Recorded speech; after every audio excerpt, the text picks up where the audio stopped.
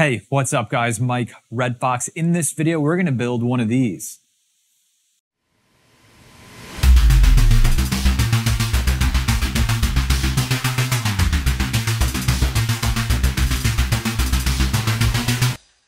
Disclaimer before we get started, I am not a licensed electrician, so everything that you see in this video is for entertainment purposes only. Let's go over what components are going to be used in this build. So the main one, of course, is the box. This is gonna house the meter and the 30 amp plug, and it's all gonna fit in here. And this is from the meter box. You can check them out, themeterbox.com, and they actually have a Kickstarter going right now as of making this video.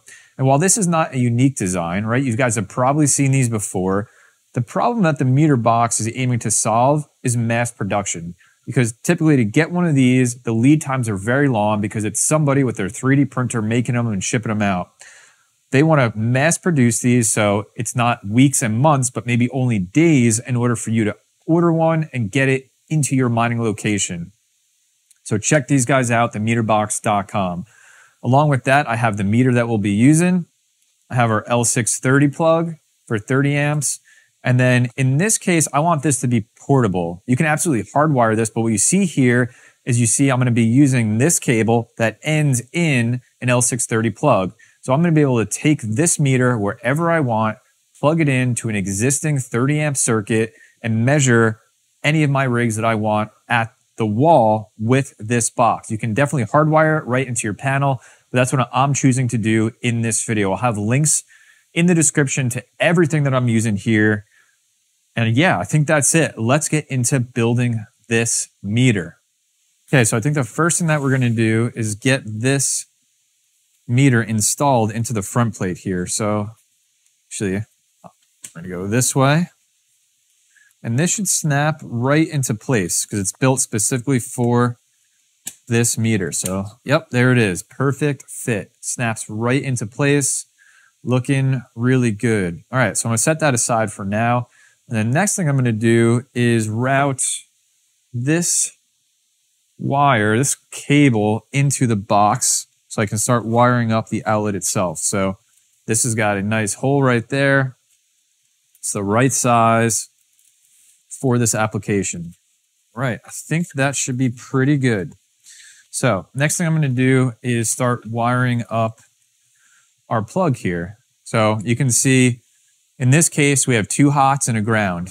Both the black and the white are gonna be hot, and then the ground is gonna be the green. So I'm just gonna twist these up, and I'm gonna start getting the ground installed into the outlet here. So let's go ahead and do that. Okay, one of the things I like to do is just good practice, give it a little wiggle back and forth, because it will loosen up and you'll have to tighten it down again. Because you want these connections to be really secure, especially for the amount of wattage that we're gonna be putting through them. Okay, that seems really good. Now, for the other two, we have to do something a little bit special, and I'll show you in a second. Now we're gonna take one of our hots. I'm gonna use the black, and I'm gonna get seated down in here. And what I'm gonna do is take one of these leads I made already ahead of time, and this is 10-2 from 10-2 Romex. And I'm gonna get that seated down in there and tighten this down. And these leads, I'm gonna have two of them coming out of the plug. They're gonna go into that meter.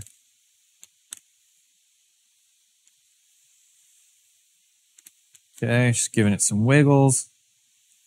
Make sure it's nice and tight. Not going anywhere. Okay, should be good. Now, one of the things I have to do is for this one, the white, it doesn't matter, you can choose either hot, but I'm gonna choose the white, and I'm gonna get this, which is gonna read the wattage looped around there. And I'm gonna get that along with the white lead that I created ahead of time, both put in here. Okay, so I'm feeling pretty good about that. And I think what I'm gonna do next, just to give myself a little bit of a platform to work from, is I'm gonna get the actual outlet installed in here. And to do that, I'm gonna use these screws along with a nut that's going to go in the back. Okay, now our last step for what we're working on now is to get both of these leads connected over to this part of the meter. So I'm just going to loosen up these, and I'm going to get these connected. All right, and that's what it looks like inside now that it's completed. So you can see coming from the wire, I have that going to the 30 amp plug here. You got your ground, your 2 hots. I have 2 leads coming off of that outlet, and they're both going to the meter itself.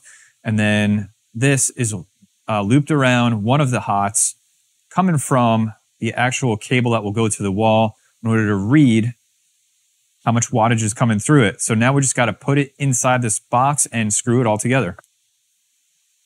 Okay, and that's it. That's the completed build for the meter box. So let's get this plugged in to a rig and we're going to test it out. Okay, there it is, all done, all complete. Check it out, looks really, really good. So it's going over to my 30 amp receptacle that I have on the wall there. And then this is going to my PDU, which has a few rigs on it right now. And you can see we're pulling 1,740 watts at the wall. So really successful build. Big thanks to the team over at the Meter Box for sending this over to me and sponsoring this video. Let me do a really cool build on this. Really appreciate it. Go check them out, themeterbox.com. Hope you guys enjoyed the video. Hit the like button if you did. Subscribe to the channel for more GPU mining content. Join my Discord if you'd like to chat. The link is in the description below. And as always, please take care of yourself, take care of each other, and I will see you in the next video.